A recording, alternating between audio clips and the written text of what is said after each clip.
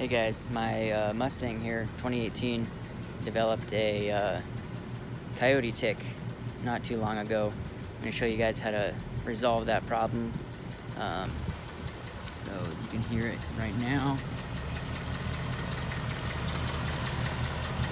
It's most prominent on this passenger side.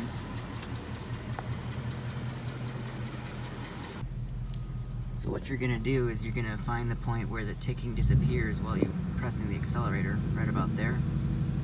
And then what you're going to do is rev it about 6,000 RPM more. Like that.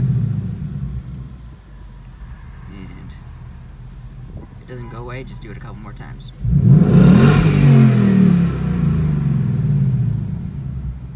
Alright, and there it is.